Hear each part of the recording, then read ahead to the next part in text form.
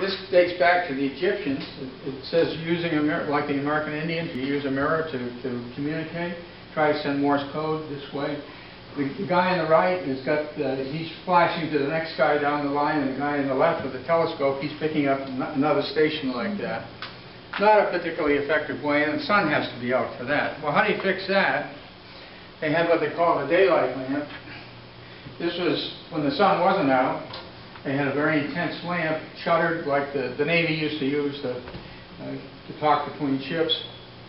The only problem with this one was that you were a heck of a target because the enemy could see this as well as your own people. Very risky thing to do. What else did they have? They had a telephone. Now, the telephone was in common use in the civilian world by this time.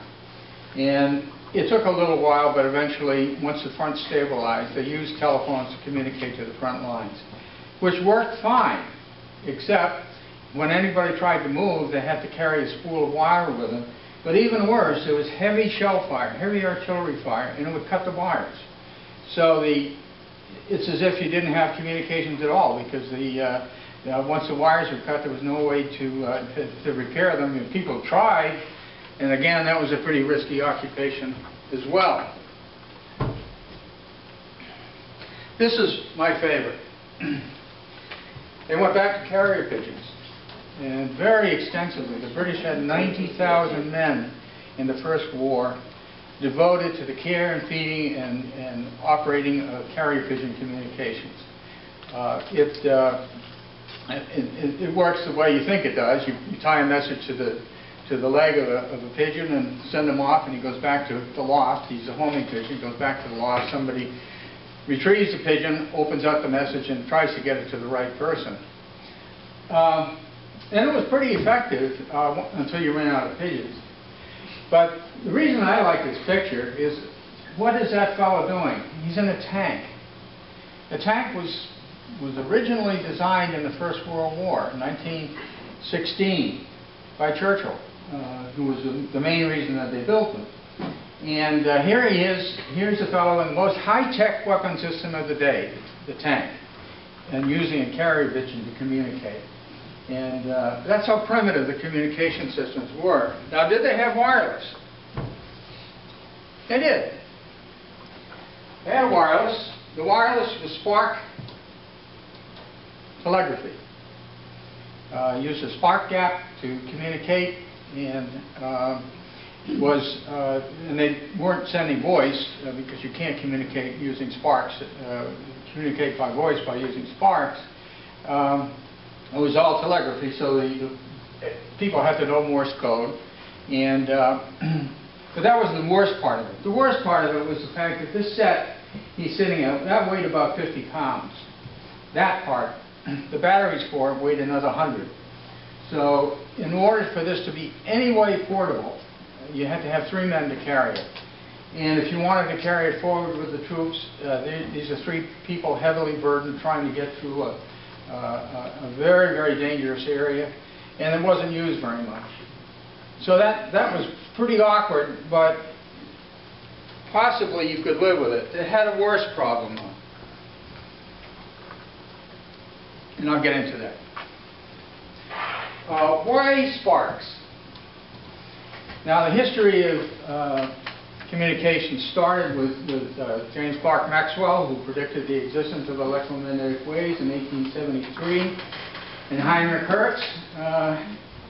He confirmed they existed by using a generated sparks between 2 conducting hemispheres and detecting the sparks by a little loop antenna, although we didn't call it that. So Hertz determined experimentally that the electromagnetic waves predicted by Maxwell did exist. Mr. Marconi, Guglielmo Marconi, was a young Italian who was not a trained engineer, not technical really at all. He worked with an engineering professor in Italy, and he learned a little bit. But he was a very, very practical person, and he had the vision that that these could be used as a communication system. The spark communication could be used, or the spark system could be used as a communication system. And he just cut and tried in the classic manner that we do today as engineers. And he finally figured out you had to have something called an antenna, namely a long wire that would radiate these spark waves. And how do you detect them? He had something called a coherer, which is a glass tube full of iron filings that would become conductive in the presence of an electromagnetic field.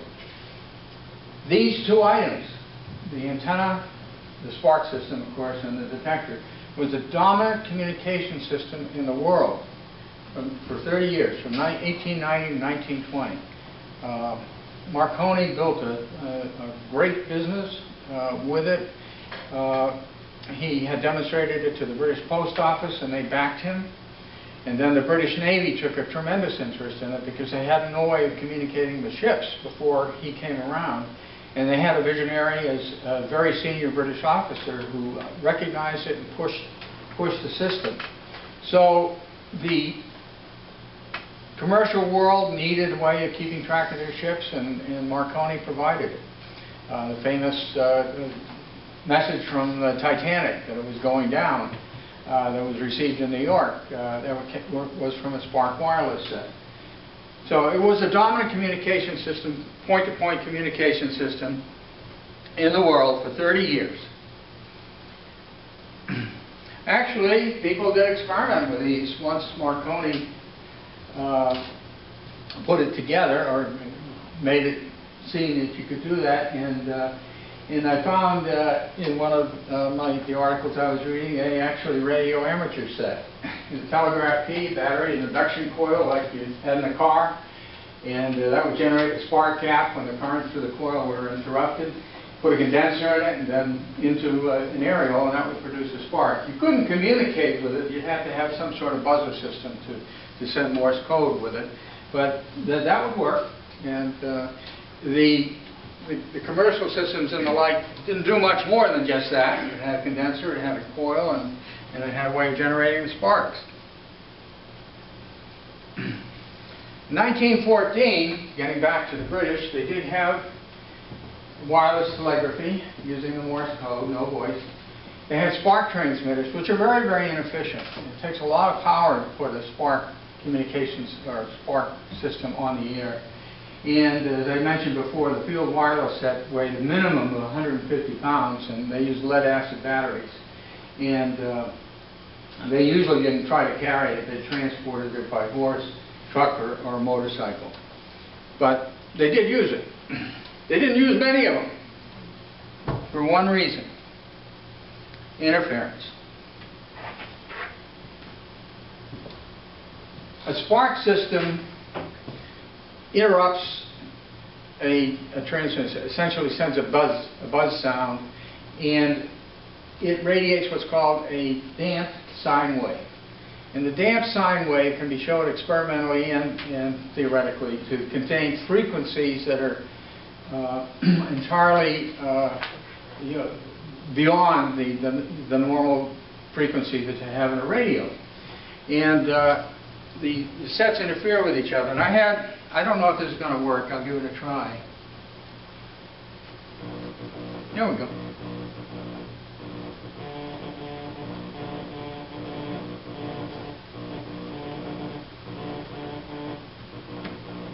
That's what a spark system sounded like. And that was three separate transmitters. You'd have to be able to distinguish them, and because they're interfering with each other. Yes, you have a question? I just have a question.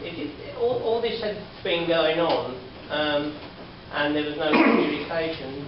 I know this sounds a silly question. When was the Morse code actually invented? Oh, invented in 1845 or so. 1845. The original telegraph, yeah. Oh, right, 18, yeah. How was that taken up then? By the... Oh, that's what they used. It was Morse communication with the telegraph. Oh, right. Okay. No, I didn't know that. Yeah, they would interrupt. You could use a buzzer, like a door buzzer. Yeah. And that's what it sounded like, what I just played. Okay. So I'll do it again as long as it works. I'm glad it does. This is one. No, I know. But when was it invented? This is two. This is three. So spark communication systems in close proximity interfere with each other. And this fact is the reason that we don't have them around today. They were outlawed in the 1920s by international agreement because they interfere with everything. And it did severely limit their use. From a practical standpoint, from the Army point of view, you couldn't locate these spark systems within less than 3,000 yards of each other, which in World War I meant one per division, one per 12,000 men. Not a very handy communication system for tactical communications.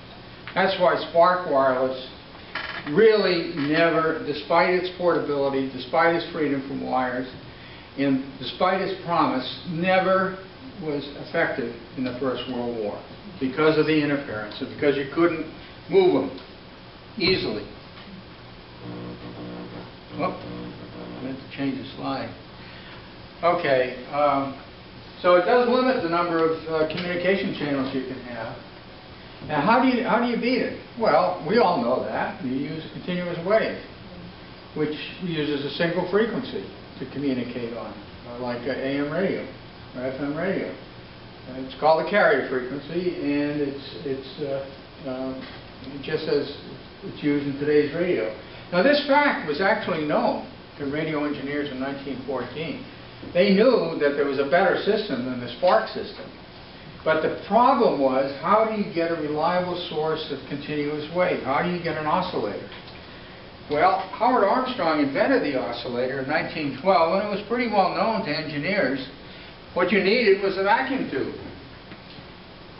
The vacuum tube was originally, by that I mean the triode, was originally invented and patented by a fellow named Lee de Forest. He didn't really know what it was good for until Armstrong came along, and Armstrong realized that it was potentially a source of, first of all, a regenerative, an amplifier, and it could be used as an oscillator, and it could also be used as a modulator. So all of these things could be done by a vacuum tube. And they did have vacuum tubes. It wasn't just a laboratory gadget. By 1916, they used vacuum tubes fairly extensively by the British intelligence. They monitored the German Navy's radio communications and had to have very sensitive amplifiers to do it because they were some distance away from Germany. And between, with the multiple stations where they could determine the direction of arrival of an incoming wave, they could actually locate German ships on the ocean by triangulation. So there were vacuum tubes available, and they were starting to come into commercial use. Not many, but they were in mass production. So vacuum tubes were available in 1916. Now, knowing this, again, I asked the question, how come? If you got vacuum tubes, you got the oscillator, you got the amplifier, why wasn't it used? Well, it was.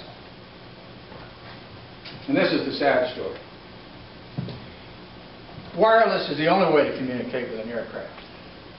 Many ways were tried. They would put panels on the ground. The pilot would look at the panel to figure out what was trying to be said.